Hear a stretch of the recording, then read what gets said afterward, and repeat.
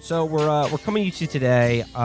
We, like the rest of the country, have been, experiencing a moment of protest and crisis, still reverberating out from the murder of George Floyd by the police, and ongoing protests in all 50 states of the country against police brutality and racism.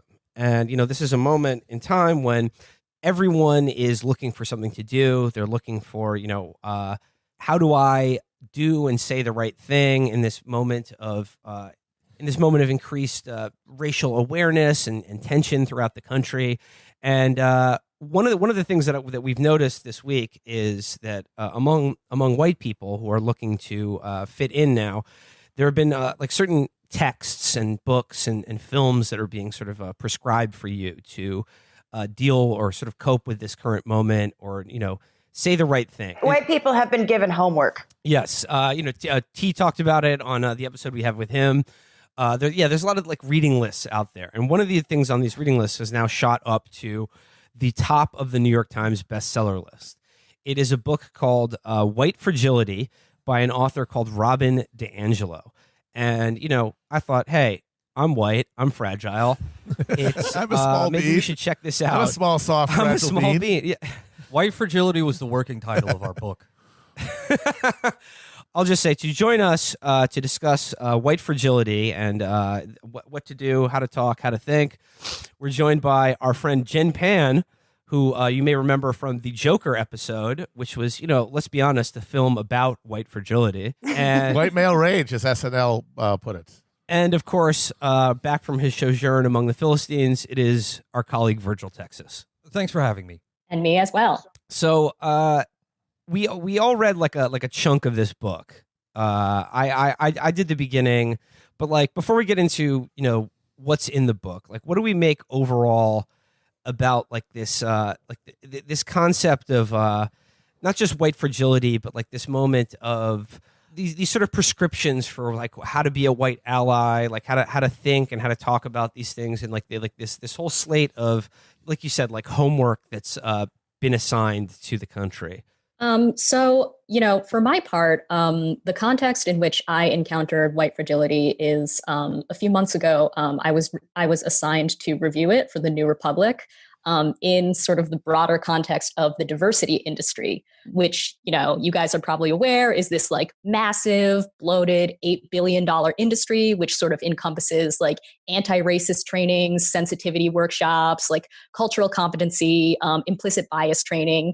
And that is, incidentally, the industry in which this author of White Fragility, Robin DiAngelo, works, right? And so I think that, a kind of interesting component to the conversation is the fact that there's kind of been this, emerging body of literature that talks about how these diversity trainings don't work. They don't reduce people's biases. They don't really make workplaces more diverse. And in some weird cases, they even make people's biases stronger. So I think that's kind of important to keep in mind when you are thinking about, Robin DiAngelo and White Fragility, and how her book is basically a documentation of how these trainings don't work, right? Yeah. She is a diversity trainer, right? And her case studies in this book is she goes around to people's workplaces and to their schools and talks to them about racism. And her whole thesis is that white people in the room become extremely uncomfortable. They don't like what they're hearing, and they don't react well to her. So maybe that's, a way to kind of kick off what it is that she's getting at. I think, too, one of the things that, kept jumping out at me when I was reading this is that she kept saying, I cannot correct or deprogram my unconscious bias and feelings of racial superiority. I will always be like this. I will always, walk around with, latent white supremacy. And I'm like, then why am I listening to you? Why are you the anti-racist trainer? Because she, every other paragraph, she's like, look, I know about racism. Take it from me, a racist. She doesn't do a very good job at justifying her anti-racist credentials, except that she can charge people $10,000 a speaking session for it. I mean, for a 2 hour, it's better than podcaster money, the hourly rate. It's amazing. Yeah, and if you're never done being racist, then all you can do to work on yourself is, kind of participate in these steps of self-improvement, which of course include buying her book and attending her seminars. Right. I mean, there's no cure. There's a treatment you have to take all the time, always, and keep paying her. I mean, I guess what was like sort of weird to me about this moment and the required reading as represented here by Robin DiAngelo and White Fragility is that, if we're in a moment where white people are just, once again, perpetually being like, damn, there's a lot of racism in this country. That's fucked up. Like, why what can I do? It's just like, it would seem to me if you wanted to educate yourself, like maybe read a fucking history book. You know what I mean? Like read any history of the United States, or any like actually like black author who's written about like this. But like this is a white woman, and like the whole thrust of it is through this kind of like corporate HR model, where like every sort of like field of inquiry or sort of tension that she's unpacking here is all like I'm just imagining sitting in like a windowless air conditioned room with a big whiteboard with someone like pointing at me, and the book begins this way with it just begins with like this. I'm just going to read a little bit. She says, "I am a white woman. I am standing beside a black woman. We are facing a group of white people seated in front of us. We are in you see a turtle on its back." Yeah, exactly. It's all this Voight Comp test for racism. She says, a script to a St. Vincent music video. "We are in their workplace and have been hired by their employer to lead them in a dialogue about race. The room is filled with tension and charged with hostility.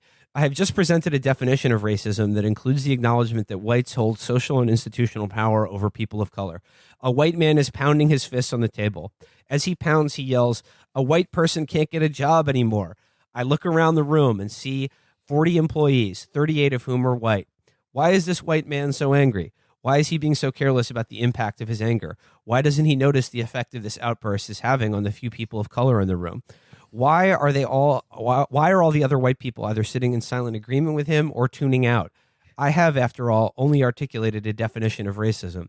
That white man's name, Maureen Todd." Dear Penthouse, I never thought this would happen to me. She does a lot of hypotheticals that not hypotheticals. She does a lot of anecdotes that I'm like, oh, come on.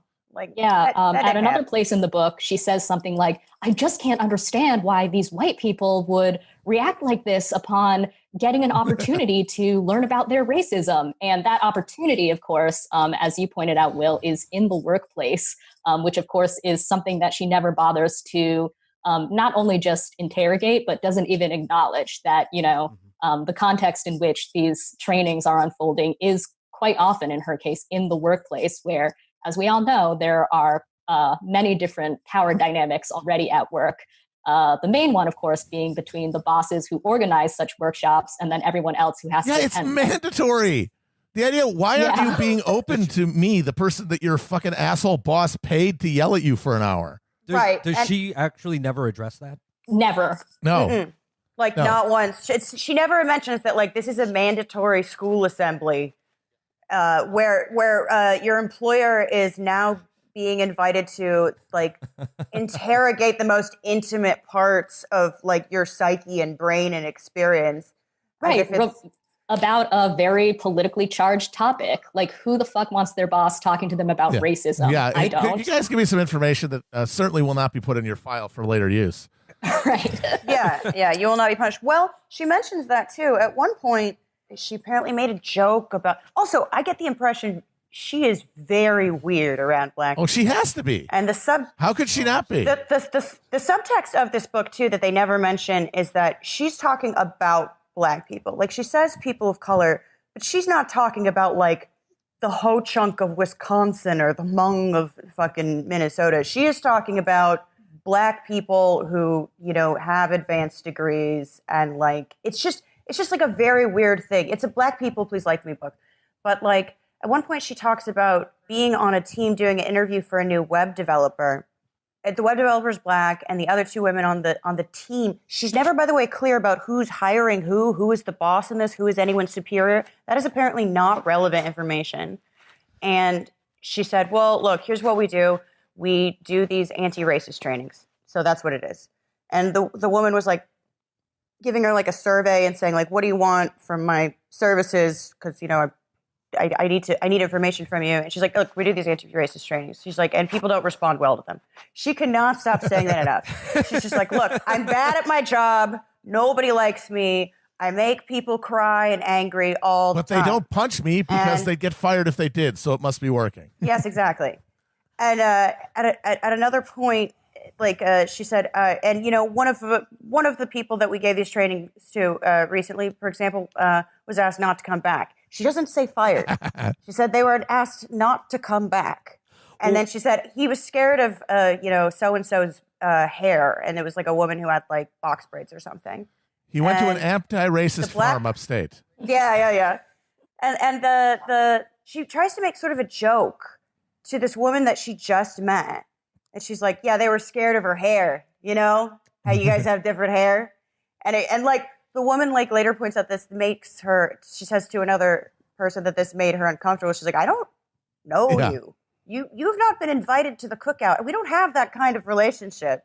And she does a big thing where she atones and she pulls the woman aside and she's like, I would like to apologize and work through the racism that I did to you.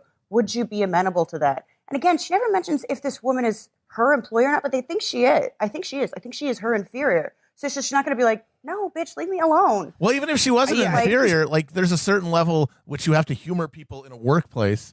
And all of this stuff is built in the premise of we all have to get along. And the way we're going to get along is if we're all afraid of getting fired at any moment. We should treat life like we are under the watch of HR at all the times. Like at one point she quotes, no person of color whom I've met has said racism isn't at play with his or her friendships with white people. And you'd think that sounds sucky. Why would you be friends with somebody who like, there's always this racial tension? Well, if you work with them and you don't really have a choice but to have some sort of modus vivendi with them, that's true. Yes. And those are the only interracial friendships she can imagine are ones that are essentially compulsory because they take place in the workplace. Yeah, that's a consistent thing is that she does not know what friends are. Like I figured that out very early, and I'm like, oh, you don't have. Yeah, she has another quote here. You have if racism is not a topic of discussion between a white person and a person of color who are friends, this absence of conversation may indicate a lack of cross-racial trust. And it's like maybe, but it could also represent an abundance of trust, and because it's not something that comes up. That's possible. That's not impossible, but in her mind, that is precluded because once again, she's imagining all these relationships in the quasi compulsory context of employer relations. Love to talk about racism all day with my POC friends. Well, I mean, this reminds me of like, again, we're talking about these sort of like prescriptions, these bullet points that are being offered now, directed at white people, like, during a time in this country that, is fraught with, anger, trauma, anxiety over like the, horrendous state of the world. And like the one of them that I remember was like, white people, like check in with your black friends and coworkers and just be like, hey, are you okay? Like, how are you doing right now? Are you like, just what are your emotions like right now during this time of like anger and trauma? And it's just like, well, if they were your friend, you would be generally aware of what's going on in their life in the first place. And if they're not your friend, if they're just your coworker, like keep that shit to yourself. They don't want to hear that from you. Like they don't want you just like leering over your fucking shoulder to just be like, are you okay? You know what I mean? I was reading this over and over again. And after making myself laugh because I was high, that after every paragraph, I just kept saying, ma'am, this is a Wendy's. Because it's the most strange sort of environment that she completely decontextualizes. Like she doesn't talk about the fact that this is work, that she makes her money from selling these services and these programs and models. And the subtext is, of course, that this is all to, one, lower liability for corporations for discrimination, and two, make it easier to fire people. Yeah, just have something else, some problem relationship, some issue that can be then used as cause. Except it's not a Wendy's ever, of course. It's Unilever, it's Amazon. I'm sure she'll do something for ExxonMobil at some point. But like it's all like universities and like major corporations that she does this for. Well, what about like the title of the book, White Fragility, which she claims, she coined this term. So like, what is she talking about? What does she mean when she says you're bragging about that? Yeah. And what she means is like the fragility comes from like the discomfort, the anger, the resentment that occurs when like ever a white person is asked to confront their place in America's racial hierarchy, or what race means in general, and or like that they might in some way be complicit in racism. And she writes here, these include emotions such as anger, fear, and guilt, and behaviors such as argumentation, silence, and withdrawal from the stress-inducing situation. These responses work to reinstate white equilibrium as they repel the challenge, return our racial comfort, and maintain our dominance within the racial hierarchy. I conceptualize this process as white fragility. Though white fragility is triggered by discomfort and anxiety, it is born of superiority and entitlement. White fragility is not weakness per se. In fact, it is a powerful means of white racial control and the protection of white advantage.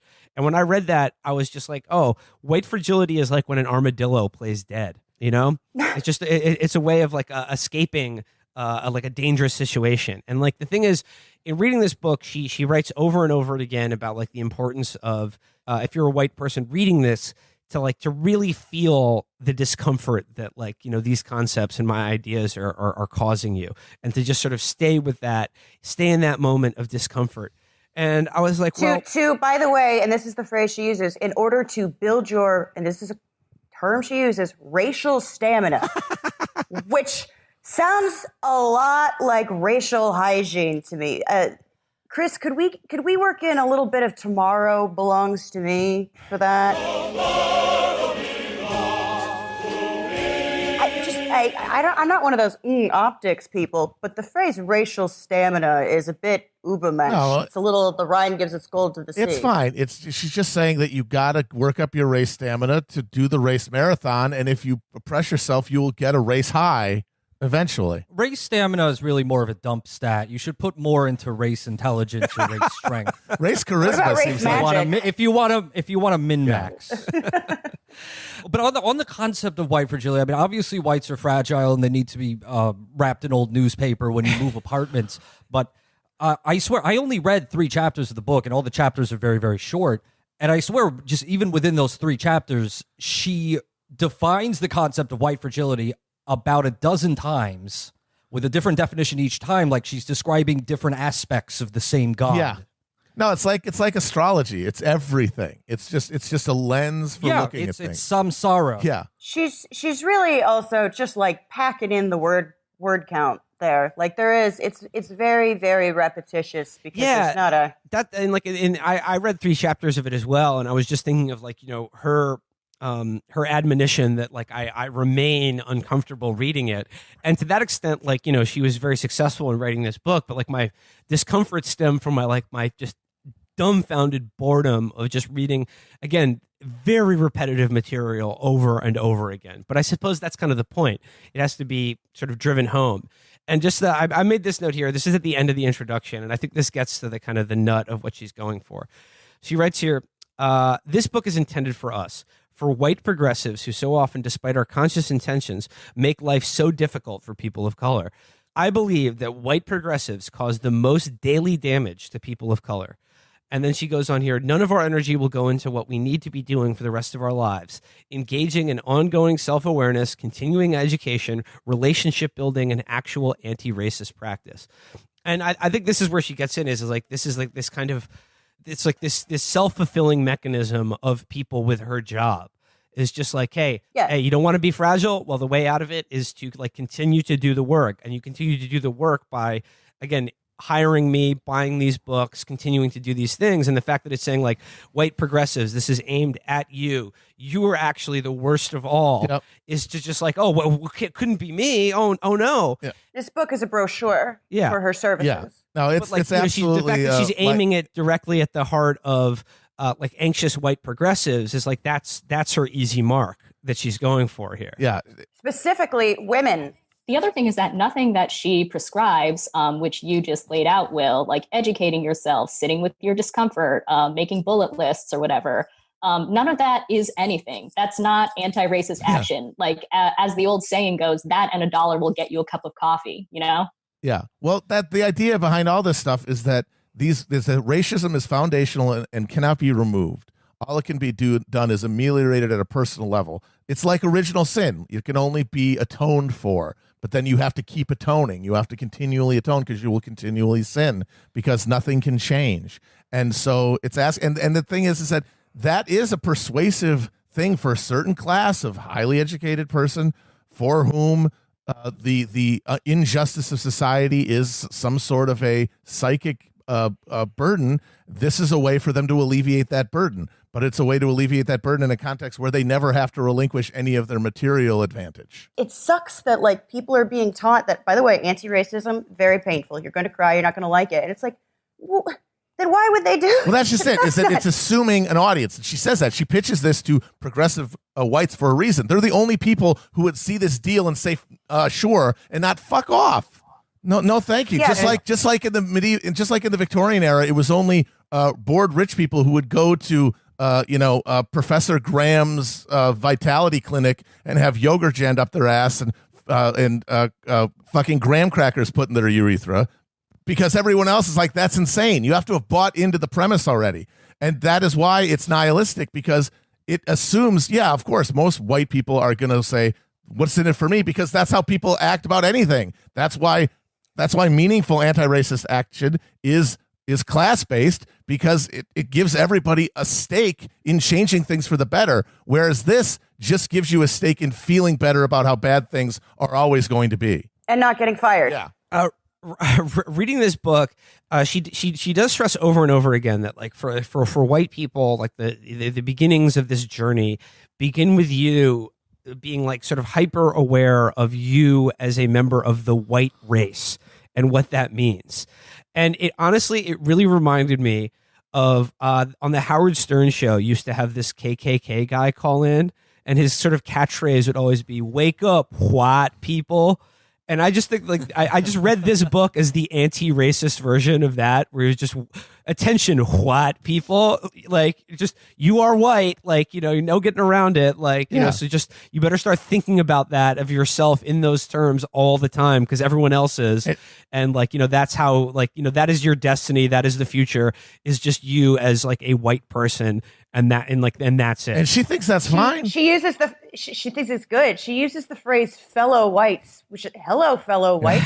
Like, she thinks that's fine over and over again. She's imagining that her audience are people who are so fucking comfortable that that thinking of themselves as white can only have positive impacts. Whereas in a reality of steadily and declining standards of living for everybody in this country, racial awareness is the last thing people fucking need. Yeah, historically speaking, elites developing a white identity has not been good for people of color. No, but like, I mean, I don't know, like going through this book, like I read the introduction and like the first chapter, which is like the broad overview, and then like her second chapter is about white supremacy and sort of like how race is socially constructed, and then the third chapter is about like the evolution of racism, like post civil rights movement. And broadly speaking, like, she makes the point that like a lot of the way like most white people think of racism in this country is like, well, that happened in the past, or it's just like they think of Bull Connor unleashing dogs on people, or like the Ku Klux Klan or things like that.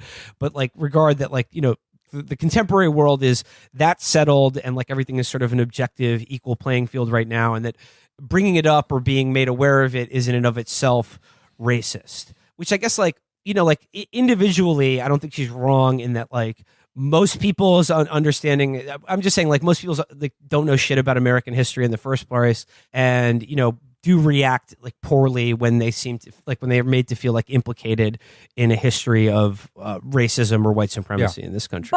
But her whole thing is, it's like, she's like, well, white liberals have so much trouble talking about racism.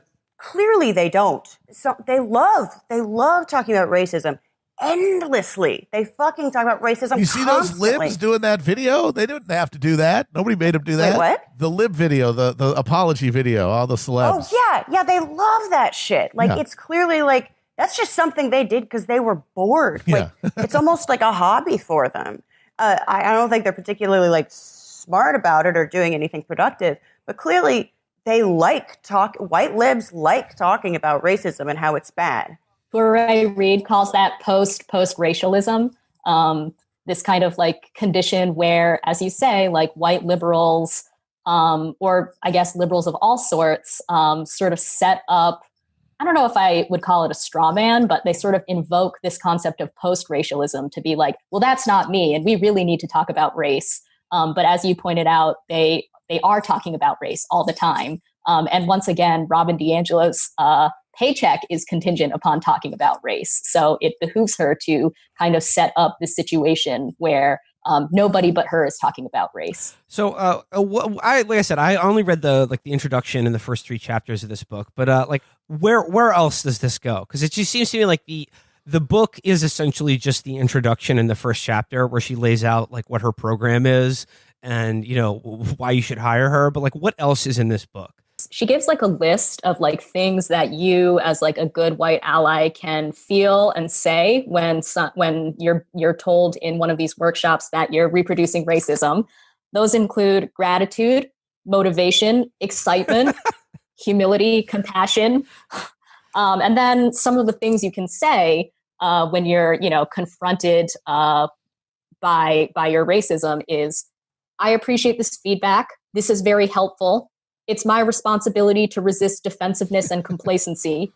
This is hard, but also stimulating and important, and so on and so forth. You know how people talk, like normal humans. Right. Normal humans just having that's how they talk. I feel like you mentioned it before, Amber. You brought it up where it's like she gives an example from her own life where she made a black woman coworker feel or not even coworker. It's not even defined what the relationship is. She made someone feel uncomfortable and then had to make a sort of atone for it. But first, she had to ask if that person was okay with her making amends for it. And like that whole dialogue, I was trying to like put my finger on like what it reminded me of. And the first thought I had was like Data from Star Trek: The Next Generation, trying to like relate to learning a new concept about humanity. But then I realized that was like really unkind to Data, who was way more tactful and like aware than this person was. Well, Data wasn't trying to sell something. Data was more human than this woman. She does like talk about how it's wrong to like want basic trust, and she says like whites demand comfort. They think that an essential measure of trust is to be nice. And she says, and according to dominant white norms. And it's like, is there a different definition of nice? Are there racial definitions? Like, first of all, you should be nice. I don't know how that's controversial. Like, be nice. It's a bumper. It's a bumper sticker. If you actually wanted to get across an idea to somebody you don't know, being nice is a good way to start.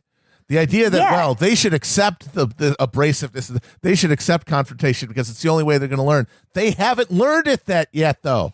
They have to be butted, and that's where the implicit coercion comes in. Because none of this would make sense if the person could leave the room. It only makes sense if they get fired if they leave the room. Imagine saying that you would approach any other kind of education in this way, where it's like, you piece of shit, third graders, you're learning long division today. It's not the ideal conditions for learning. No, she's telling people to sort of like resist their basic desire for like human amity or whatever. Because of my favorite line in the book actually isn't from her; it's from Michael Eric Dyson's intro, where he says this quote: "Robin DiAngelo is the new racial sheriff in town." She is bringing a different law and order to bear upon the racial proceedings. She is dropping the throwdown gun of compassion on the bullet-riddled corpse of discrimination. I mean, that's it. It's all coercive. The idea is everyone has got a gun to their head at all times. Then we're all going to treat each other nicely. Not because we actually feel that way, but because we're afraid of the alternative. And I don't know about you guys, but that sounds like a harmonious social order. That's like the NRA's idea of a polite society. Yeah. It's all just sort of like psycho cult shit, which I think is intended to sort of justify the fact that people are being subjected to something. It's to smash down like basically the human instinct to be like, this seems weird. And she says at some point, like, you have to let go of the messenger and focus on the message. It's an advanced skill. And it's like, well, some messengers are full of shit, and there are conflicting messages. There's, not one big, Black people summit where they all agree on what the correct line on something is. You kind of have to actually, the messenger is a very essential part of the whole thing. Like, she's trying to deprogram basic human behavior for what I truly believe is like an insidious design for like PMC sort of employee compliancy and complacency. And then any like pushback to that, she takes as more evidence of the persistence of white fragility, which again is awfully convenient for her. Yeah, I'm not bad at my job. They're just awful. Yeah, Amber, you mentioned it, but I do have a sneaking suspicion. Like I worry that the overall purpose of things like as best embodied by this woman in this book, like serves sort of two functions, at least as far as her professional role goes, which is like one is to justify the need for more, counseling, sessions like this. And the other, I think, like, well, what do the people who hire her get out of it? Like these corporations. And I think like the really insidious thing is I think what they get is like a very covert form of like union busting and kind of like anti-solidarity in a way. It's kind of like let's sort of like make all our employees as hyper aware as possible of these like sort of like this racial anxiety and paranoia, so that they're like they never feel like they're part of a kind of a shared struggle or like a mission, which would be actual like anti-racist practice, is investing people in a shared struggle that you work towards together to better everyone's life. Is because like that when you're invested in that in something like that, I think that is what does do the work that this person is supposedly trying to sell you on, which is like, I don't know, realizing a common humanity or like dissolving those differences rather than making people sort of hyper aware and, like I said, instilling a kind of like a constant paranoia about it. Not just for white people, but I would imagine if you are one of the 3 Black employees that she mentions in these companies. I mean, like I would imagine like after one of these things, like you're not exactly going to feel totally like warm and you're not going to feel exactly completely at ease with your white coworkers when they line up to fucking like ask, do a wellness check on you after lunch. And like say how racist they are. Yeah, exactly. Yeah. The author seems to not recognize what her actual job is. As someone who, goes to Fortune 500 companies to insulate them from legal liability when an employee does the Chris Rock routine. She keeps saying things like, in her anecdotes, framing them as, this company brought me in to foster diversity. And it's like that.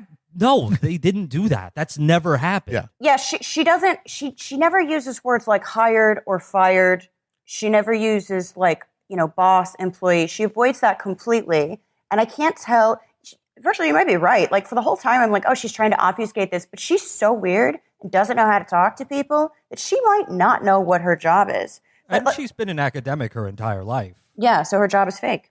Did any of you, or which of you got the section where she's talking about like white women crying, and she's like, I was just going to ask. Okay, she's like, when I need to cry, I do it quietly, and I go in a corner and I don't let anyone console me. It's like, holy what? shit. Also, by the way, yes, she literally says like, white women don't cry, but also she says, look, I make women cry a lot, but they shouldn't do that. And it's like, I just feel like maybe you're doing a bad job if you're making people cry at work. There's no crying in race ball, okay? Yes. Oh, very good. She says that it's actually killing Black people when white women cry. And then she brings up Emmett Till. Like, you are literally putting Black people's lives in danger, which actually indicts her because she is making them cry. So it's like, bitch, you are killing Black people. Stop making white women cry. It's dangerous. The white women are just like a single gun. You're like the NRA, for fuck's sake. It's a controlled demolition, I think is the way she would think of it. Well, okay, but I wanted to talk, just go back real quick. We'll talk more about white women's tears because this thing is insane. But Will mentioned sowing paranoia, which is like a constant thing in this book over and over again. Not just where you're being like surveilled and moderated, but also she creates like this like ghost POC that can see deep into your subconscious and see all your badness. She says, like, you know, you have racist That's just patterns. called God, Amber. That's called Black Jesus. You have racist patterns and POC know you have them, which is like this weird combo of like white liberal narcissism where you flatter yourself by like everyone's thinking of you at all the time. Yeah, and POC are just thinking about you all the time. They have no internal lives outside of racism. And then also kind of like this weird kind of mystical belief in like that like melanin makes people clairvoyant or something. Like it's like a very weird, like they're thinking of you. So it does make you feel like not only are you being surveilled by your boss, but by all the POC, by the POC hive mind who can read your thought. Yeah, because a panopticon is the only way to enforce this thing. If everyone is always under surveillance, everyone can always be judged and ticketed for racial transgressions, they will never transgress. But of course, they will also never change the views. But that's because these people don't think that's possible. They don't think that those things emerge from malleable and changeable systems of systematic and structural oppression. I mean, Amazon has an algorithm for detecting which of their Whole Foods locations is most likely to be a potential labor trouble spot. And one of the things that they look for is lack of diversity. Because because diversity can be a dividing tactic by management. They can drop the white frailty bomb if it looks like they're talking too much with each other about organizing. It's like, oh, right. you guys really want to, wow, you guys think you guys want to organize together even with this Karen against us who care about race and made you do the mandatory racial awareness seminar. You're going to let all these Karens dictate what should be going on here just because they want to form a union? Yeah, well, and also like in this situation, diversity is very euphemistic. What I bet a lot of what they're talking about is things like language barriers. Yeah. But like anything that can be used as a lever, as a wedge. Yeah. And because they control the way that they control what the racial policy and politics and the atmosphere are through their human resources department. So that they could basically like stoke at their discretion whenever they want people to get really tense about race to their own ends. So we've learned that that white women should absolutely not cry, and if they do cry, there should be some sort of crying pod, perhaps provided by the employer, like those breastfeeding shacks that they have at airports now. They should have one of those for white women's tears in every workplace and home.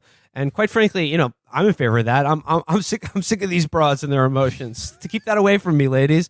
I'm imagining one of her seminars is like the end of Terminator 2, where they slowly lower white fragility into like a molten blast furnace, and then she goes, "Now I know why you cry, but it's something I can never do as a white woman, or something I should never do as a white woman."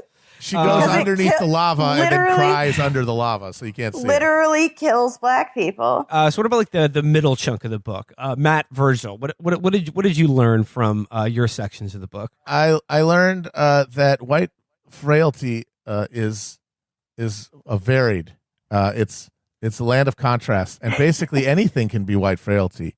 It's amazing. All interactions are infused with it. It cannot be divorced from any behavior. It's inherent and instinctual at this point in all white people, and that it can only be neutralized in a moment through basically a full mental concentration on race and the entire history of race in America every time you encounter a black person, because it is about, as Amber says, it's not really about minorities or any kind of like racial diversity. It's specifically about black people, and that the only way to interact with the black people in your life, who are implied but never stated outright, all coworkers or employees in her imagining, is to just have a forehead throbbing at every moment to remember the entire history of racial oppression in this country and your specific beneficiary, the fact that you're a beneficiary of it.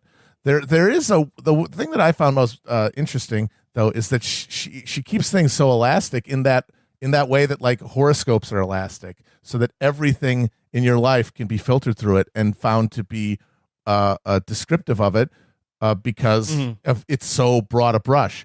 At one point, she's talking about the need for white people to acknowledge their privilege and how white people resist acknowledging their privilege because they don't imagine themselves to have privilege, and that they have, but that's not true, and then she rejects the idea that privilege is something that white people have but aren't aware of. She says, no, you are aware of it. She says, she quotes some other race theorist as saying that white people saying that they're unaware of racism or of their privilege. It's like if someone walked by them and just stuffed money into their pockets, they wouldn't be able to notice that, which is an insane comparison.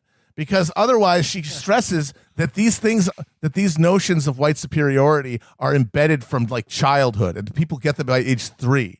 And yet she then, in the same breath, says, "No, you should be hyper aware of them at all moment. And if you aren't, it's because you are being selfish and you're being racist." Even though, by her own architecture, these things are like deeply embedded psychological concepts, but in her mind, it's as obvious as someone literally putting money in your pocket, which does not make sense at all. It's what it is in the moment that justifies, like we've said, reading the book and going to the seminars and using the nootropics that I'm sure the anti-racism nootropics she's going to start selling. I would not be surprised if she started selling anti-racism nootropics off this shit. Like, my new stack will reduce the racism lobe in your brain by 20% and increase your anti-racist folds in your cerebrum. Well, you know what I think it's going to end up being, and I wait for it because I want to see the Vegas odds on this. Right now this is like Scientology, where you abuse people into saying that they're bad, and then they come out compliant, and you can do whatever you want with them.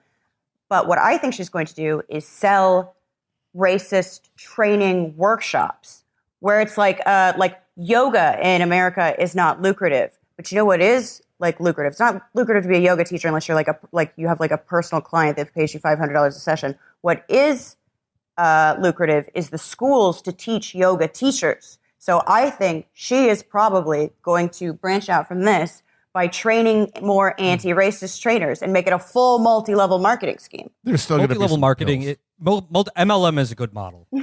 I like to think that her next move is to sell DVDs where you do the anti-racism moves at home while watching her do them,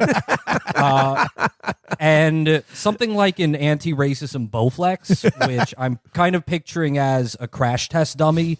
That's like a person of color that you put in the DVD and you follow along with your crash test dummy, figuring out how to talk to them, how to use human language. Yeah. MLM is a good model too, though. Yeah, for sure. I mean, that's all that's left. Everyone's selling each other MLMs. That's it. That's the only growth energy in the economy now. Yeah, Amber, and sort of the brilliant thing is that even her own writing sort of acknowledges that doing these things also actually does perpetuate racism and white fragility, even in being aware or talking about them. So it's like a totally vertically integrated system. Yeah. Where it's like you create the racism in America. First, you create the racism. Then you create the anti-racism. Then you get the money. Then you get the power. What is that? Not synergy. Vertical integration? Vertical integration. Yes. Yeah. She's making people more racist so they have to buy their anti-racism shit. Yeah. Genius. She's a genius. Honestly, we have no choice but to stand. Yeah. An entrepreneurial legend. Yeah. Well, Virgil, were there anything from your section of note? Yeah, there were a few interesting things, some of which we already talked about because, she peppers her text, and the text is very slim, with these anecdotes about doing the workshop and people being indignant about it, which I thought was just my section, but apparently just the whole book is like this. Yeah. If she had taken a single screenwriting class, she'd know that this is where the rising action should be, chapters 7 through 9. But yeah, I mean, I just couldn't get over the fact that she's not making this connection that everyone she talks to is like, fuck off, where they're attending these paid mandatory services. It's like that line that, if everyone you meet is an asshole. Well, then it turns out you're the asshole. Yeah. And it's like she can't grok the idea that you might be indignant about getting written up because you did a racism, and that, you know, why wouldn't you be indignant? It's literally a punishment having to talk to this person. This isn't a punishment, is precisely what someone says when they are punishing you. Yep. Virgil, it's for your own good. You got to stay in your room all afternoon. It's not okay, a punishment. So there's two interesting things for my section. First, this paragraph was just funny to me. Capital can shift with the field. For example, when the custodian, this is in the context of this mangled discussion of Bourdieu. Capital can shift with the field. For example, when the custodian comes upstairs to speak to the receptionist, the custodian work clothes and the receptionist in business attire, the office worker has more capital than does the maintenance person. But when the receptionist goes down, that's in quotation marks, to the supply room, which the custodian controls to request more whiteboard markers, those power lines shift. This is the domain of the custodian, who can fulfill the request quickly or can make the transaction difficult. The domain of the custodian is a level 40 dungeon. Do not go in unless you have multiple healing spells and a resurrect. But yeah, it's like, I guess in this kind of genre of book, a lot of it is just kind of like bad readings of Bourdieu, because like in her mind, habitus is a kind of racial equilibrium. And when it's disturbed by a person of color asserting their humanity or a brave anti-racism consultant, klaxons go off and a white fragility happens and maintenance droids are summoned to repair the hull breach. That's, you know, again, that's another definition of white fragility that just appears in my chapter. Okay, I have this long anecdote that I think you'll all enjoy. This comes from Chapter 9, White Fragility in Action. So this is the climax. This is where the action happens. This is like the big chase sequence. I was leading a community workshop. Because an employer had not sponsored it, the participants had all voluntarily signed up and paid a fee to attend. For this reason, we could assume that they were open and interested in the content. We can also assume that they're complete sociopaths. They're freaks. Yeah. I was working with a small group of white participants when a woman I will refer to as Ava stated that because she grew up in Germany, where she said there were no black people, which is false, by the way, she had learned nothing about race and held no racism. I pushed back on this claim by asking her to reflect on the messages she had received from her childhood about people who lived in Africa. Surely she was aware of Africa, had some impressions of the people there, had she ever watched American films. I also asked her to reflect on what she had absorbed from living in the U.S. for the last 23 years, whether she had relationships with African Americans here, and if not, why not? We moved on, and I forgot about the interaction until she approached me after the workshop ended. She was furious and said that she had been deeply offended by our exchange and did not, quote, feel seen. You made assumptions about me, she said. I apologized, and I told her I would never want her to feel unseen or invalidated. However, I also held up to my challenge that growing up in Germany would not preclude her from absorbing problematic racial messages. She countered by telling me that she had never even seen a black person before the American soldiers came. And when they did come, all the German women thought them so beautiful that they wanted to connect with them. That was her evidence that she held no racism. With an internal sigh of defeat, I gave up at that point and repeated my apology. We parted ways, but her anger was unabated. A few months later, one of my co-facilitators contacted Ava to tell her about an upcoming workshop. Ava was apparently still angry. She replied that she would never again attend a workshop by me. So I just want to pause and ask, how many white fragility workshops is this person attending just on a monthly basis? Yeah, this is like one of those people that just spends their money on improv classes, and it's like, you're not getting on SNL. It's not going to happen. It is kind of like an improv class, isn't it? I mean, there are games, there's structure to it. Yeah, give me a POC, give me an axis of oppression. But on the flip side of that, if you're sending out these promotions to people who have already attended the White Fragility workshop, aren't you admitting the workshop doesn't work? It has to be constantly reinforced. It's not like there's new scientific developments in the field of white fragility that's like, it's like 80% new content.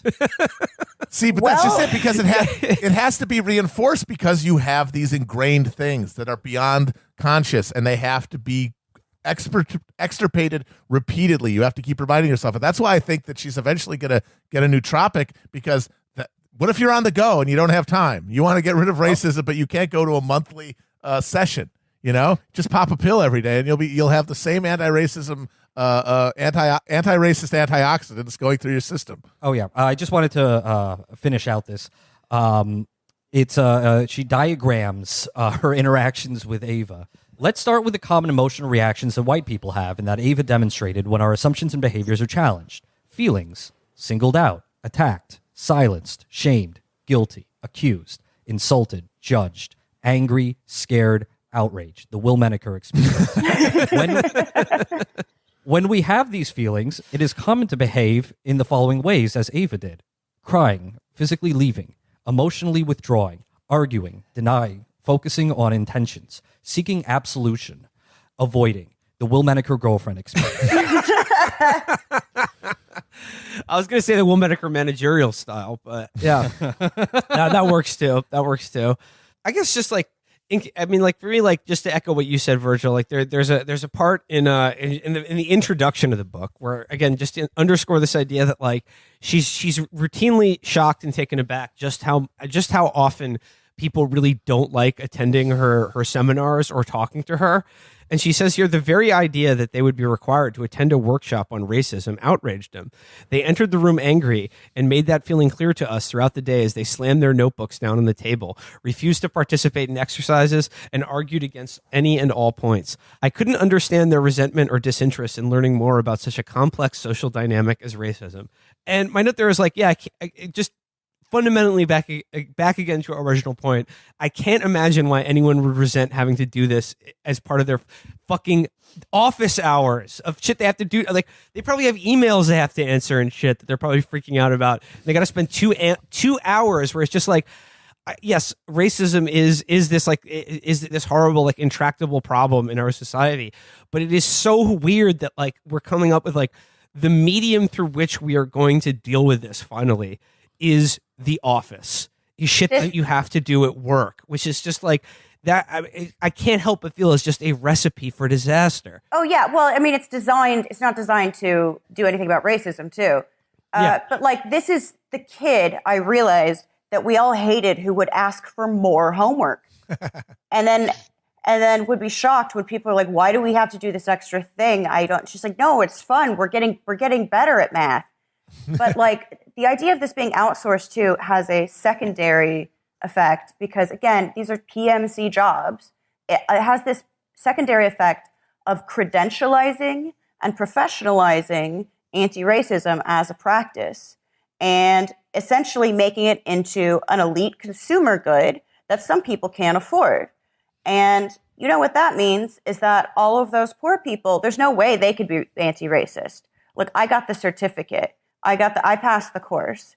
And why would we ever trust these elite institutions to even be able to administrate something like that when they are major factors in, like, you know, the academy, the corporate world?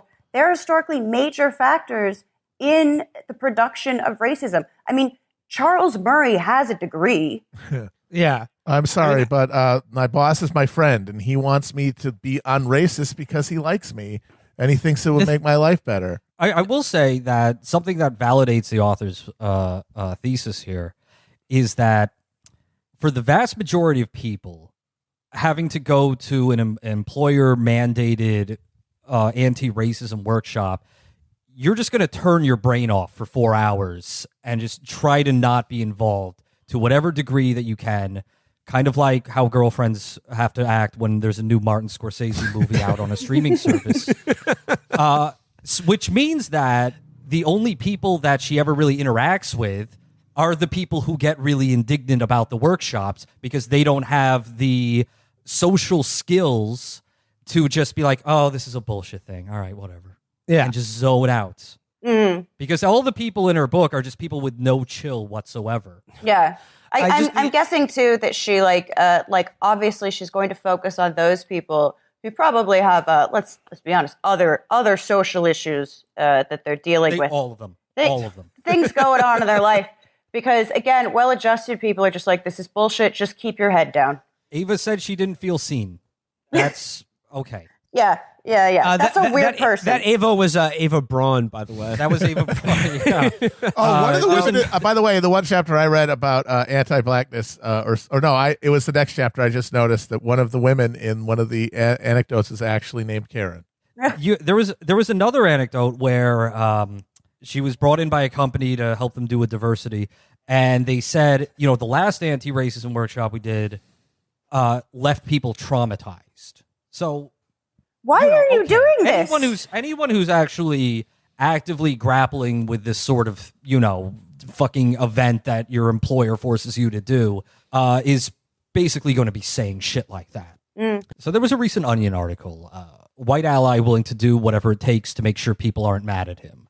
And the dominant affect that I can detect is anxiety. And I think that's the grease between the two cogs of neoliberalism and algorithmic media. Anxiety is the modern product of this ancient conflict between trying to be a morally good person and living in, perhaps being complicit in, or feeling complicit in a society that is, by virtually all measures, bad. And people try to treat this anxiety symptom with the same products of what is generating it. Buy this book, listen to this podcast, post the square, use the hashtag, don't use the hashtag, whatever. Within this framework, you're going to get grifters and quack salvers multiplying because people are seeking an easy solution to an intractable problem. You can take an aspirin to treat your headache, but there'll still be a malignant tumor in your brain.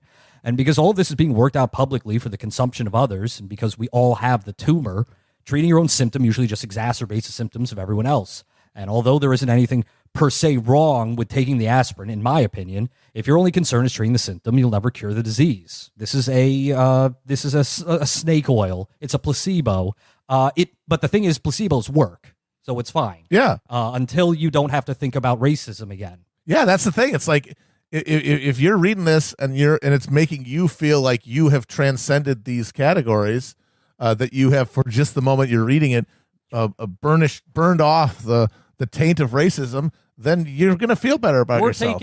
You're taking painkillers after surgery, and the next time you have surgery, you'll take the painkillers again for most people. But some people just get addicted to the painkillers, and then they become involved in the white fragility MLM scheme. Yeah, one of the chapters that I read was about beyond the good-bad binary, and the argument is a lot of people reject the idea that they have racial insensitivities within them because they have defined themselves as good, and racism is a bad thing. And since they're not bad, therefore they can't be racist because racism is, an overt act as opposed to an attitude. That's the way and she writes a whole chapter saying, no, that's not correct. But the entire premise of the book is that, yeah, you can be good or at least better by reading the book.